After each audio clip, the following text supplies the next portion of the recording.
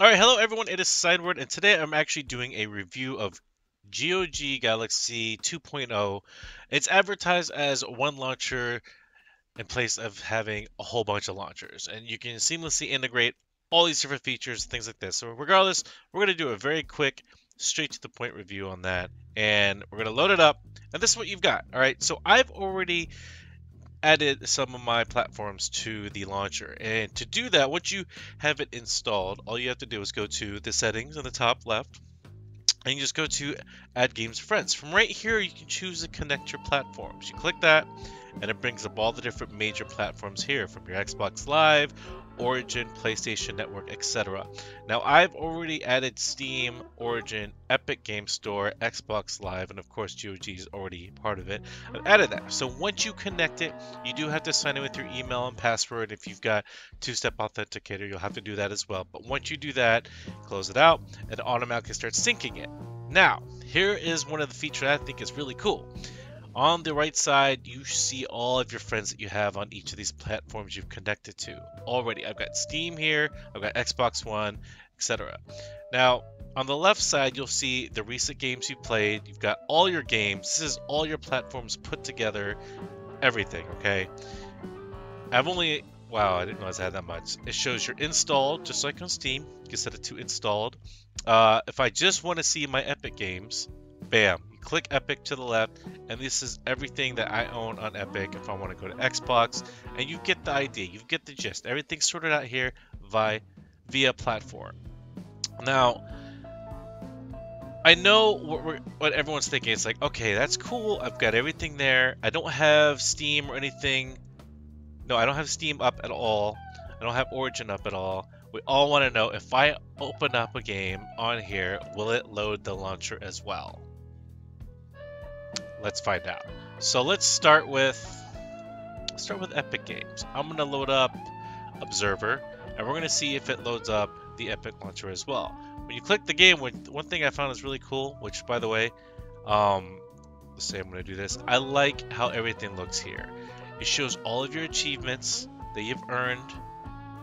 It shows on my name, even though that's not my name on Steam, but it shows your name for GOG. It shows all the info that you'd basically get. It shows how many hours you've played, etc. And before we jump into the game, if you go right here, you can actually manage the installation. Just a simple uninstall. To edit it, you can actually edit the title of the game.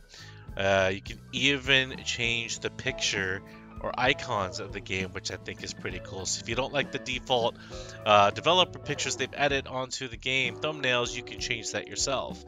I'm not going to be doing that unless it's a really crappy game. You can also hide them from the list as you see here as well. The overview, you can check your progress as well. If you want to get updates on it, you can go to what's new and see what the last thing they added. I don't like how there's no overlay, which regardless here, we're going to go back on track. Let's go to Epic. I'm going to load up Observer. We're going to see if it loads the Epic launcher or not. It's showing on. This is the launcher, actually. I'm going to hit play, and then I'm going to go down to my taskbar. There it is. I can see Epic has lit. Look. The Epic launcher is loaded. Okay, so it is going to load the launcher. We're going to try this with Steam as well. Just get this game up. Now, I don't see any sort of overlay that Galaxy has implemented at all. Alright, everything's fine. Close this out. Alright, we exited the game. Close. And, okay, this is cool. Alright, I think I actually added that in my options. So, it does load the launcher, but if you go to Settings, Features, right here. So, the different platforms that I have added, Steam, Origin, Epic Games. If you check this, it'll load the launcher, but the minute you exit that game, it'll automatically close the launcher for you. That is not bad. Okay, so I don't mind the launcher loading. I really like that it automatically closes it for me. I like that a lot. So you guys can see that here. They've got different, you can do the bug reports. You get the interface, which really isn't that great. Installing, you can change the installation folders as well. If you want to do that. You can even change the bandwidth of the downloads, etc., which is fantastic. We all need that. So that's really cool. Let's try a Steam game, and let's just try. I don't have this installed, but I want to see what happens when I want to install it.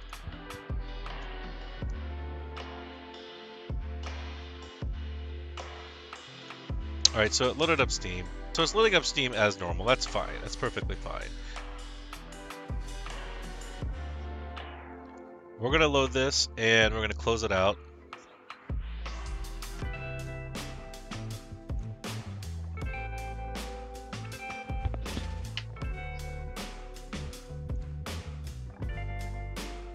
Alright, so we're loading 8-bit Fiesta. I just installed it, so it does load up Steam.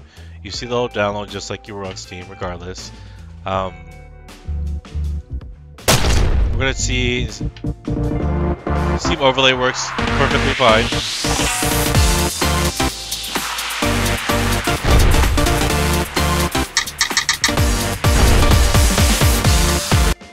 I quit the game, and Steam is still open. Will it automatically shut it down? That's what I want to know. Let's manually close Steam, and we'll load a game that's already installed and see what happens. So this game was already installed. It's loading up Steam. We're going to close the game out to see if it actually shuts down Steam on its own. Alright, so the Steam overlay is up. We've got Halo up. We are going to shut it down and see if Steam did shut down. Okay, so that is what is happening. So when you install a game that's not currently installed on another platform, it won't automatically close it out. Once the game is installed and you relaunch the game, it'll close the launcher out. So we found a little hitch there, a little, I guess you can call it a bug, or a slight inconvenience, but we can report that and send that to them, let them know that it, it's something that we're aware of. But other than that, I mean, this is the launcher. This is it. I mean, it's pretty cool. I like it. I'm most likely going to continue to use it. They've got their store here, the GOG store, which you can see all of the different things on it, which would be cool if they can integrate all the different stores into this as well. Like if I click Steam and I want to go to a Steam store, that would be amazing. That would be a feature. I think we can all agree that would be fantastic. But this is really cool. I mean, I like to see my whole entire slew. Can I filter? You can filter by genres, platforms here, and OS. So if you go to all games, you can actually show everything this way as well. So let's try platforms. Shows all my platformers. Nice. I like that. That's a really cool feature. Let's close this filter out. You can add a game manually. You could even redeem. Add friends. This is going to be GOG friend. Add a game manually. Okay, very nice. So there's little features. It's not fully implemented yet. It's still, they're still working on it. It's something new. I can sort by achievements. Very nice. One thing I'm looking for is if I want to redeem a game, like a game key, it looks like you're going to have to do it through the launcher itself. Like if I get a Steam game, I'm going to have to redeem it on there. But at least once you have everything installed, you've got it all in one place. You can check it out. You can, message your friends. I think chat is not supported. So they did not add that just yet. It's something they're going to be working on. Pretty cool though. But I mean, that's the gist of it. If you guys were interested in downloading it, or if you get an email to try it out, this is what you're going to be seeing so far. There's more features going to be coming soon. I know it. Other than that, I mean, I'll keep, if they do an update or anything like that, I'll make sure to do another video. It's most likely not going to be as long because we're just going to be showcasing the new features they've implemented into the GOG Galaxy 2.0. Other than that, I'm going to head on out. You all have a great rest of the day.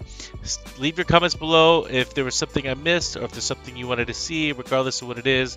But this is the review of GOG Galaxy 2.0. Link is in the description if you want to check it out. Stay hydrated, stay cool. Cyneward out.